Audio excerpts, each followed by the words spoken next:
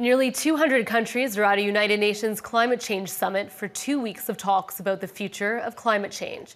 The U.S. has always played a big role in the COP29 summit, but climate policies could change under President-elect Donald Trump.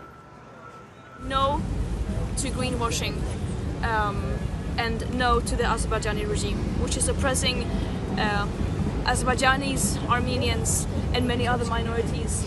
Also is a petro-state whose economy is completely dependent on fossil fuels and that is planning to expand fossil fuel production and exports and has no plan to commit to real climate action. So this hypocrisy goes many different ways, but we see through their lies, and that's why we are standing here demanding justice and demanding truth and accountability from those in power. The climate crisis is an existential crisis. 2024 is on track to become the hottest year ever recorded, and last year global greenhouse gas emissions reached an all-time high. In this moment that the UNCCC is hosting yet another COP climate meeting in an authoritarian petro-state is beyond absurd.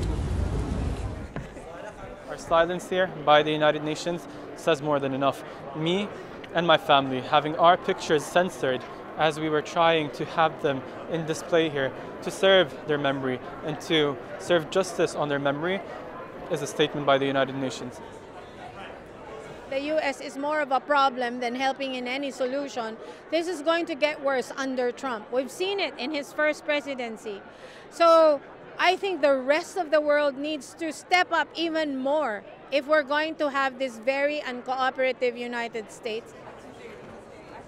For those of us dedicated to climate action, last week's outcome in the United States is obviously bitterly disappointing. It is clear that the next administration will try to take a U-turn and reverse much of this progress.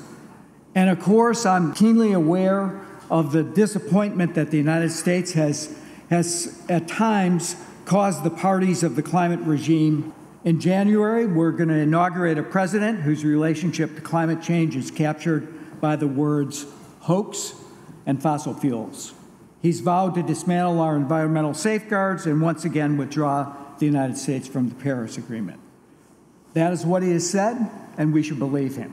While the United States federal government under Donald Trump may put climate action on the back burner, the work to contain climate change is going to continue in the United States with commitment and passion and belief.